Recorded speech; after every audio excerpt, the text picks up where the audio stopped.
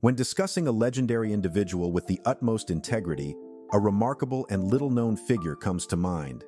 This retired four-star Army general had a distinguished military career before being sworn in as the twenty-eightieth Secretary of Defense in the United States.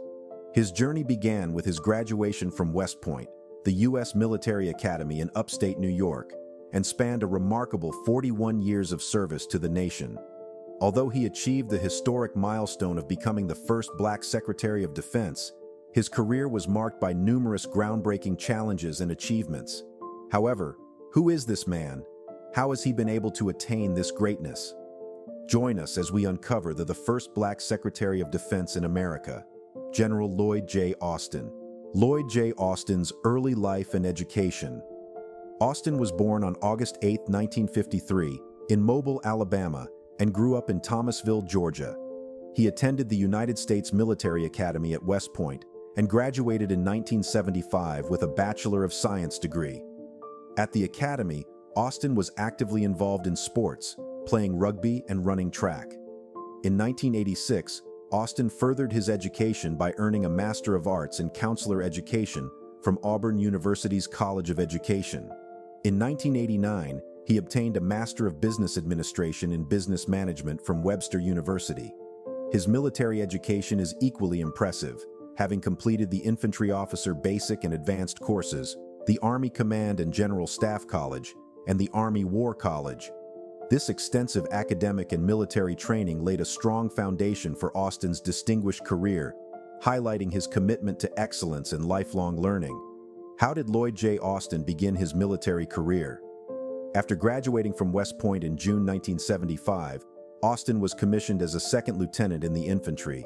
He then completed airborne and ranger schools before receiving his initial assignment in Germany with the 3rd Infantry Division, mechanized. In Germany, he served as a rifle platoon leader and became a scout platoon leader and company executive officer in the 1st Battalion, 7th Infantry. After completing his assignment and attending the Infantry Officer Advanced course, General Austin was assigned to the 82nd Airborne Division at Fort Bragg, North Carolina. While there, he commanded the Combat Support Company of the 2nd Battalion, Airborne, 508th Infantry, and was the Assistant S3 Operations for the 1st Brigade.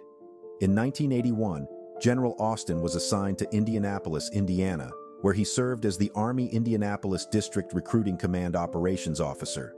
Later, he commanded a company in the Army Recruiting Battalion. Following this, General Austin pursued further studies at Auburn University, completing a master's in education. He then returned to West Point as a company tactical officer.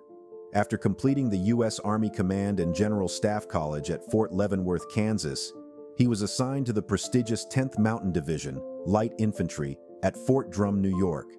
During his time there, he served as the S3 Operations and later as the executive officer for the 2nd Battalion, 2nd Infantry. Following this assignment, he served as the executive officer for the 1st Brigade within the 10th Mountain Division. His outstanding performance led to his appointment as the Director of Plans, Training, Mobilization, and Security for Fort Drum. In 1993, General Austin demonstrated leadership skills and later served as G3 for the 82nd Airborne Division for a 3rd tour of duty, where he assumed command of the 3rd Brigade. Shortly after assuming brigade command, he was appointed Chief of the Joint Operations Division, J3, on the Joint Staff at the Pentagon in Arlington, Virginia. In 2001, he was assigned as Assistant Division Commander for Maneuver of the 3rd Infantry Division at Fort Stewart, Georgia. In this role, he played a pivotal part in leading the division's invasion of Iraq in March 2003. Austin was actively involved in the combat operations, traveling 500 miles from Kuwait to Baghdad in his command and control vehicle. Under his leadership, the division successfully reached and secured Baghdad. For his exemplary actions and leadership during the invasion, Austin was awarded the Silver Star, the nation's 3rd highest award for valor. How significant is Lloyd J. Austin's Silver Star Award? During the initial stages of the Iraq War, Brigadier General Lloyd Austin was critical in the 3rd Infantry Division's rapid advance from Kuwait to Baghdad. While serving as the Assistant Division Commander of Maneuver, Austin led with exemplary determination and strategic acumen, effectively deploying overwhelming firepower against Iraqi forces.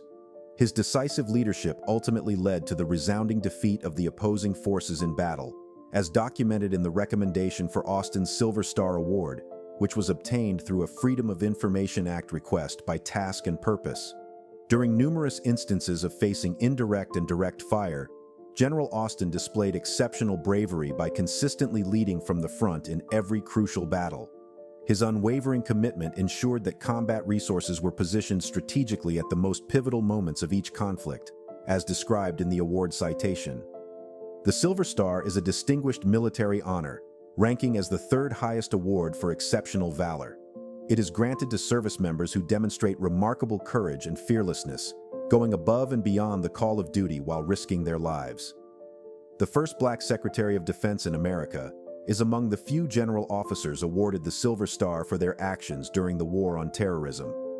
Task and Purpose has identified only two others who have received this honor: Army Major General Buford Blount and Army Brigadier General William Grimsley. During the Iraq invasion, General Blount, the commander of the 3rd Infantry Division, recommended Austin for the Silver Star. Brigadier General Grimsley was awarded for his actions as a colonel leading the 1st Brigade, 3rd Infantry Division, in March and April 2003. Only now, limited public information has been available about how Austin earned his Silver Star, aside from what is included in the award citation. The recommendation for his award provides a more comprehensive understanding of Austin's actions in March and April 2003, which played a crucial role in enabling the 3rd Infantry Division to overwhelm the enemy swiftly. How the Defense Secretary Austin got the Silver Star. During the historic U.S. invasion of Iraq in March 2003, military commanders anticipated minimal resistance as their troops advanced through the Shiite areas in southern Iraq, believing that the major confrontations would occur closer to Baghdad. However, their expectations were promptly shattered as American and coalition forces encountered fierce opposition from Iraqi troops and the formidable Fedayeen Saddam irregular forces. The capture of cities such as Najaf and Nasiriyah, south of Baghdad, turned into prolonged and intense battles marked by relentless and determined fighting. During the height of Iraqi resistance, the U.S. faced challenges in achieving its objectives. Then, Brigadier General James Mattis, leading the 1st Marine Division, took unprecedented action by relieving a regimental commander during combat operations due to slow progress. General Lloyd J. Austin led the 3rd Infantry Division soldiers amidst enemy fire in this intense environment. His leadership during Operation Iraqi Freedom was pivotal, described as the heartbeat of the division's attack from Kuwait to Baghdad in his Silver Star narrative. General Austin coordinated airstrikes, indirect fire, and ground maneuvers to break through Iraqi defensive lines. He was also credited with ensuring that soldiers had the necessary supporting fires during the intense ground combat at Najaf. After 5 intense days of combat, in which our forces displayed remarkable bravery and resilience, a significant number of enemy combatants have been neutralized, and numerous enemy vehicles lie scattered across the battlefield. Our division is now ready to launch an assault into Karbala, the report states. Austin skillfully directed many close air support missions and efficiently managed multiple units engaged in combat while coordinating numerous artillery barrages and missile strikes. Also, his exceptional ability to assess the enemy's movements, maintain awareness of our division's positions, and understand the terrain while providing clear and precise instructions was crucial to the division's success. Austin continued to exhibit exceptional leadership and coordination as the 3rd Infantry Division advanced northward. In addition, he recommended to his commanding general that the division aggressively advance into Baghdad, showcasing his strategic foresight and bold decision-making.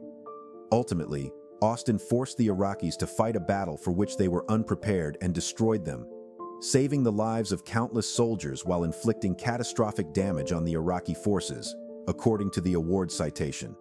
The award narrative highlights B.G. Austin's initiative, confidence, and tactical savvy, empowering commanders to lead without a doubt that the battlefield operating systems would be available and positioned correctly to overcome the enemy, as per documents obtained by Task and Purpose.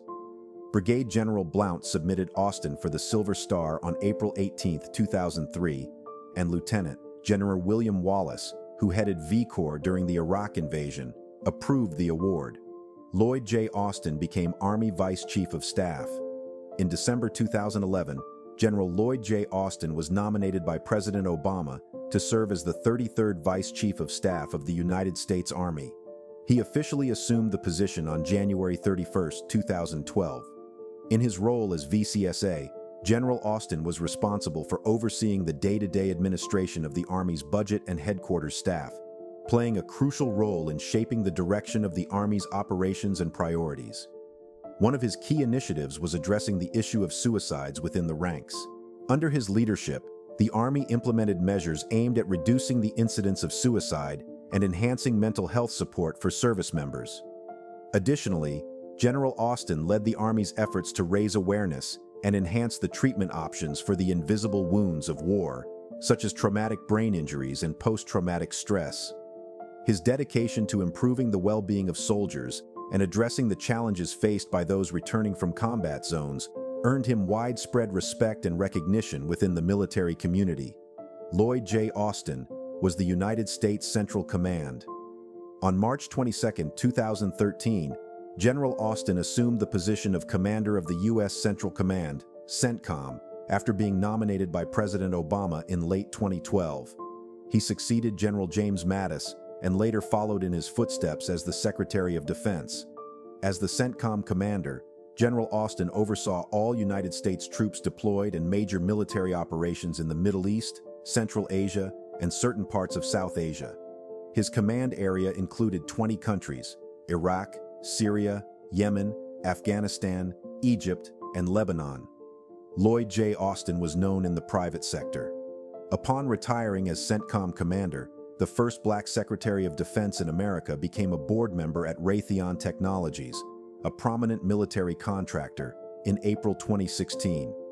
His significant financial involvement with Raytheon included stock holdings worth approximately $500,000 and total compensation, including stock, amounting to $2.7 million as of October 2020.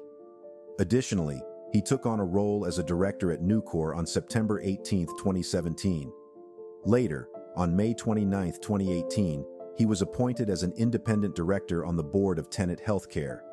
Austin also established a consulting firm and became a partner at Pine Island Capital, an investment company associated with Secretary of State Antony Blinken and Michelle Flournoy. Lloyd J. Austin as the Secretary of Defense. On December 7, 2020, it was reported that President-elect Joe Biden would nominate retired General Lloyd Austin as Secretary of Defense. Austin had a close relationship with Beau Biden, the late son of Joe Biden, when Beau served on Austin's staff during his deployment to Iraq in 2008 and 2009. They maintained contact even after Beau returned from deployment, fostering a deep bond. Biden first became acquainted with Austin while Austin served as the U.S. Central Command commander during the Obama administration. Biden, then vice president, reportedly grew to trust Austin through the briefings and updates he provided, solidifying their professional relationship. General Lloyd J. Austin's nomination was notable for several reasons. Like former Defense Secretary James Mattis, Austin required a congressional waiver of the National Security Act 1947. This waiver bypassed the mandatory 7-year waiting period after leaving active-duty military service, as stipulated by 10 United States Constitution 113 of A. The need for a waiver sparked discussions in Congress about its potential impact on civil-military relations, reflecting concerns about maintaining civilian control over the military. Despite these concerns, Austin's nomination received significant support. Former Secretary of Defense Robert Gates and former Secretary of State Colin Powell, among others, issued statements endorsing Austin. Their support highlighted Austin's qualifications and the respect he commanded within military and political circles. The Senate Armed Services Committee held a confirmation hearing for Lloyd Austin on January 19, 2021. Austin addressed various concerns during the hearing and outlined his vision for the Department of Defense. On January 21st, Congress granted Austin a waiver of the 7-year requirement for former military personnel before they can be appointed as Secretary of Defense. The waiver passed with 326 votes in the House of Representatives and 69 votes in the Senate, reflecting bipartisan support for his nomination. Austin was confirmed by the Senate in 93 votes on January 22, 2021, with Republican Senators Josh Hawley and Mike Lee casting the only dissenting votes. Upon confirmation and swearing in later that day, Austin became the first Black Secretary of Defense. He officially took office on January 22, 2021, after being sworn in by a Defense Department official. Vice President Kamala Harris conducted a ceremonial swearing-in on January 25, 2021. Sources indicate that President Joe Biden became familiar with Austin during briefings in the White House Situation Room, while Austin was leading U.S. Central Command during the Obama administration. Austin was the first Black officer to lead CENTCOM, where he oversaw U.S. military operations in the Middle East. His responsibilities included developing and implementing a strategy to defeat the Islamic State in Iraq and Syria, showcasing his strategic acumen and leadership capabilities. Austin's extensive military career and his role in pivotal operations, such as the campaign against ISIS, contributed to Biden's trust in his abilities. This trust, combined with Austin's historic nomination and subsequent confirmation, underscored the significance of his appointment in the broader context of U.S. military and civil military relations. Austin's love life and health battles. General Lloyd J. Austin and his wife, Charlene Denise Banner Austin, have had a loving marriage for over 40 years. Charlene made significant contributions as a nonprofit administrator and dedicated her time to serving on the Military Family Research Institute board at Purdue University. In addition to their commitment to their careers, Austin and Charlene have supported military families. Austin's family also includes 2 stepsons, demonstrating the depth of their family bonds. On January 1, 2024, General Austin was admitted to Walter Reed National Military Medical Center after experiencing complications from a minimally invasive surgical procedure performed on December 22, 2023, to treat his prostate cancer. Following the surgery, General Austin began exhibiting symptoms such as fever, chills, and shallow breathing on January 2, prompting the medical staff to transfer him to the critical care unit for more intensive monitoring and collaborative care by his medical team. Austin spent several days in the intensive care unit at Walter Reed. During this period, he delegated his authority to the Deputy Secretary of Defense, Kathleen Hicks. On January 5th, after his time in the hospital, he resumed his duties as Secretary of Defense. It is worth noting that his doctors have stated that his cancer was treated early, and his prognosis is reported to be excellent. Lloyd J. Austin's barrier-breaking career. The Senate Armed Services Committee held a confirmation hearing for Lloyd Austin on January 19, 2021. During this session, Austin addressed various concerns, including his approach to maintaining civilian control over the military and his vision for the Department of Defense. He emphasized his commitment to upholding democratic principles and ensuring the military's readiness to address current and future threats. On January 21st, Congress granted Austin a waiver of the National Security Act 1947's 7-year requirement for former military personnel before they can be appointed Secretary of Defense. This waiver was necessary because Austin had retired from the military only 4 years prior. The waiver passed with a significant majority, reflecting bipartisan support in the House of Representatives and the Senate. Upon confirmation and immediate swearing in by a Defense Department official, Austin made history as the first Black Secretary of Defense. A formal ceremonial swearing-in occurred on January 25, 2021, officiated by Vice President Kamala Harris. Austin oversaw U.S. military operations in the Middle East. He was the first Black officer to lead CENTCOM, a role in which he demonstrated his strategic expertise and leadership. One of his significant achievements was formulating and executing a plan to combat the Islamic State in Iraq and Syria, ISIS, which showcased his ability to handle complex and high-stakes military operations. Austin's extensive military career, highlighted by his leadership during critical operations such as the fight against ISIS, contributed to Biden's trust in his capabilities. This trust, along with Austin's historic nomination and confirmation, marked a significant moment in U.S. military history, emphasizing the evolving dynamics of civil-military relations and the importance of diverse leadership at the highest levels of the Department of Defense. Lloyd J. Austin, rarely in the spotlight. The retired general praised Austin as an extraordinary leader. Despite being less visible at press conferences and think tank events than other generals, Austin's leadership was highly regarded. He wasn't frequently mentioned in newspaper op-eds or professional journals and had rarely been in the spotlight. In an op-ed for The Atlantic, President Biden emphasized the importance of the next Secretary of Defense's role in orchestrating a massive logistics operation for distributing COVID-19 vaccines. He highlighted Austin's experience overseeing the Army's largest logistical operation in 6 decades during the Iraq drawdown, indicating his ability to handle such significant tasks.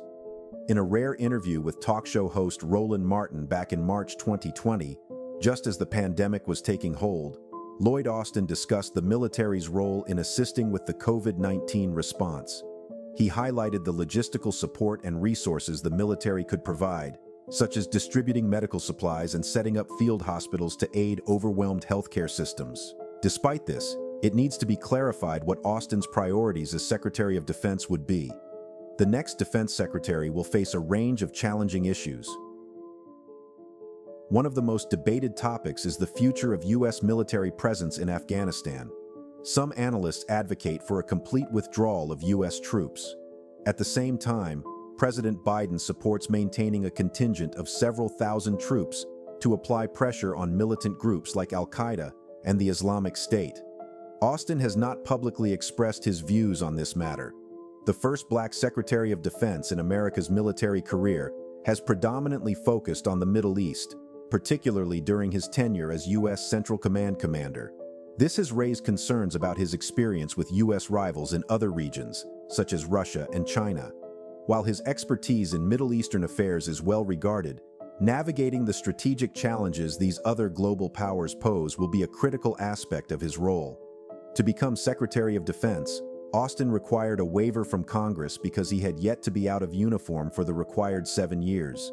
Historically, Congress has granted such a waiver only twice, once in the 1950s for George Marshall and more recently, in 2017, for James Mattis.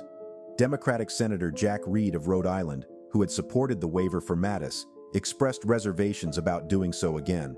At the time of the Mattis waiver, Reed stated, "Waiving the law should happen no more than once in a generation. Therefore, I will not support a waiver for future nominees." However, on Tuesday, Reed signaled openness to a waiver for Austin. "I will carefully review this nomination and look forward to meeting with General Austin to hear his views on the national security challenges we face and the exemption request being made in order for him to be considered to lead the Pentagon," he said in a statement. In his Atlantic op-ed, President Biden anticipated concerns like Reed's earlier one, writing, "I hope that Congress will grant a waiver to Secretary-designate Austin, just as Congress did for Secretary Jim Mattis. Given our nation's immense and urgent threats and challenges, he should be confirmed swiftly." U.S. Senator Tim Kaine, DVA, said, "Regarding the legal barrier for this nomination, I intend to closely evaluate the implications for waiving the National Security Act requirement twice in just 4 years."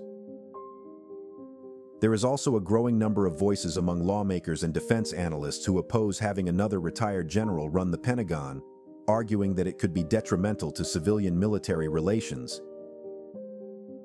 They believe the Pentagon should be led by a civilian, not a recently retired officer. After retiring 4 years ago, Austin opened a consulting firm. He joined the board of directors of Raytheon Technologies, which raises concerns about the potential influence of defense contractors on Pentagon decisions. The first Black Secretary of Defense in America remains one of the few Black leaders in history. Although in the upper echelons of the military, there is a noticeable underrepresentation of African American leaders. Yet out of the 41 highest-ranking military officials, General Lloyd J. Austin III remains an esteemed figure. However, do you think General Lloyd's journey can be counted as Blacks struggling more to succeed? Drop a comment, like, share, and subscribe to this channel for more inspiring awareness of Black success and struggles. Thanks for watching.